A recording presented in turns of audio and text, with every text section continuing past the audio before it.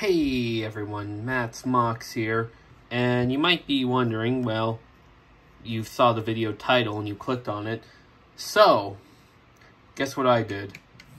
Now, back in a little while ago, Bachmann made the Thomas narrow gauge range. I was a big fan of it back in the old days, but, you know, no one really knew what potential it had, till now. Look at that. Let me back it. I'm not very good with this control. So, this is HOn3 track. This isn't HOM. As you know, my mine cars here are also HOn3. They run on the Katy wheels. By the way, they are for sale. But look at that.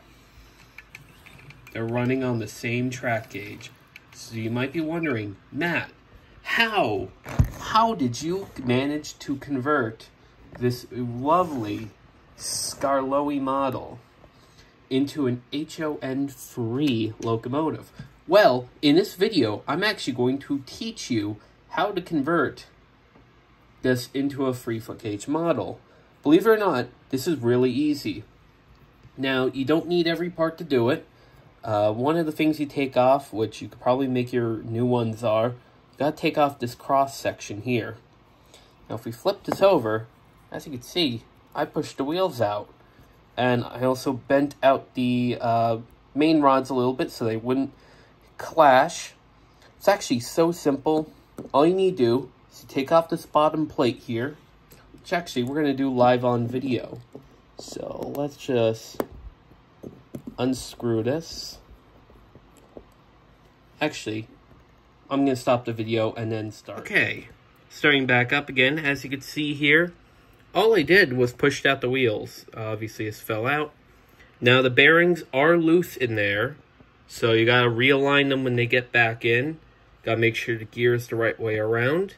And really, it's just that simple. You push out the wheels. You don't even need to take off the rods with this one, because there's enough space if you have your very good wheel puller, which, as you can see, mine, to do it. And if you screw up, it's not too hard to remove them back into gauge and out of gauge. So, again, you got a 3-foot gauge engine, essentially, out of a Bachmann. And it really wasn't all that hard, because they made a lot of tolerance when making it because of 009.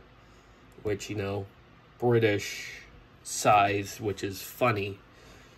Anyhows, I have nothing more to say, except let me put this back together and we'll end the video. Anyways, I really just wanted to end off this video with this little note. This is like the greatest discovery in quite a while when it comes to the evolution of 3-foot gauge.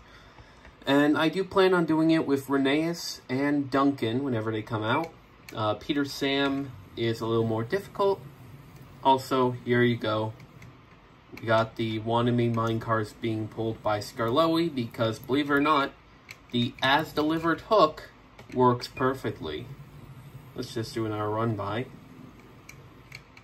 And, of course, the cars all bunch up once they come to a stop.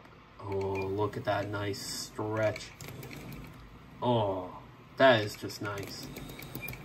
Oh yeah, occasionally it does make that noise because the rods want to bend back inwards, but that's fine because I'm still kind of tinkering with this, and I just took it apart, which didn't help. But yeah, that's it for this video. Like, comment, subscribe, and I'll see you all next time. Skarloey says goodbye.